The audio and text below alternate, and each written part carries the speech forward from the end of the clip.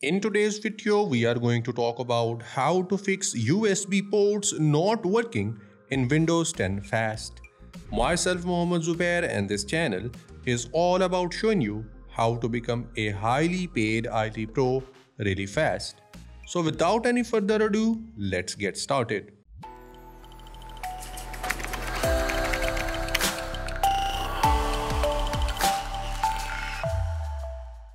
Well, first of all, look for the updates in your system. So go to your settings and then go to your updates and security and see if there are any updates that are needed to be installed, and that might be the reason that your USB ports are not working. After that, there are chances that you will get the solution of your problem. If this solution doesn't work, do not worry, go to your device manager and disable your USB controller and enable all of them again. Well, here is my universal series bus controller.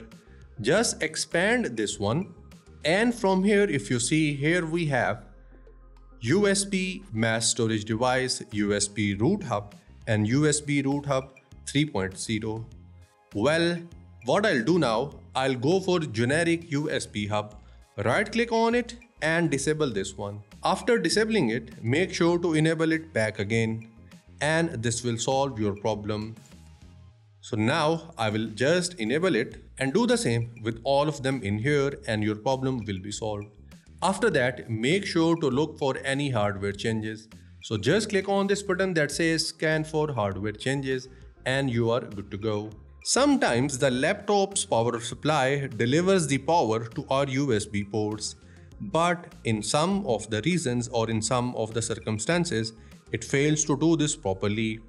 Well, the devices that are plugged into those USB ports may stop working because of interrupted power supply, and sometimes this can be fixed quite simply.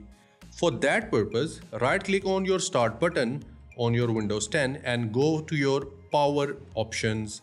After that, go to your additional power settings. From here, click on the option that says choose when to turn off the display. After that, click on change advanced power settings and it will open a window like this. From here, go to your USB settings and then again click on USB selective suspend settings. Make sure to enable both of these and then you are good to go. After that, just click on apply and click on OK. Open your device manager again, and under the universal series bus controller, here if you see, here we have USB root hub. Right click on it and click on properties, and from here go to your power management. And here if you see, here we have an option that says allow the computer to turn off this device to save power. Uncheck this option and click on OK. Do the same for your USB root hub 3.0. Go to your power management and uncheck this option, and now your system will continuously provide the power to your USB ports. Click on OK and we are good to go. Now, if you are using fast startup feature on your laptop or on your system, this might result in preventing your Windows operating system from detecting the hardware changes at the time of boot.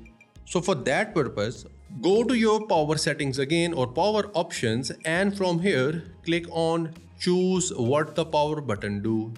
From here click on change settings that are currently unavailable.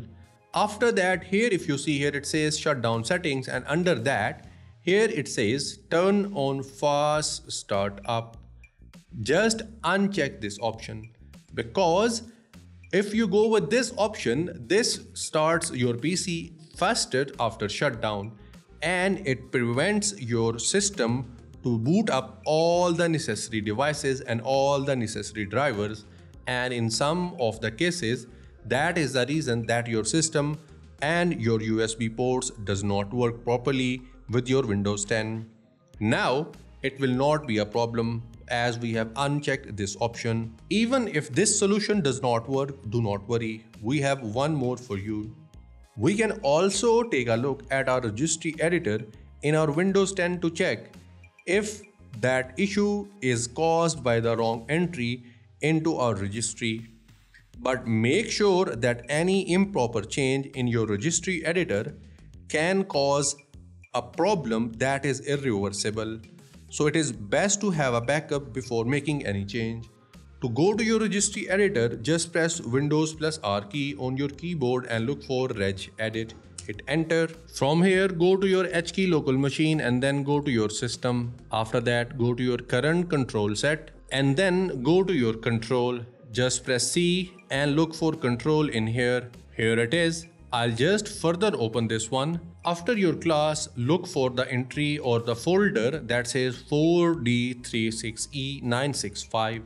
Here we have all the list, and in this particular directory, make sure for the entry or look for the entries that says upper filter or lower filter, and then just delete those entries and you are good to go.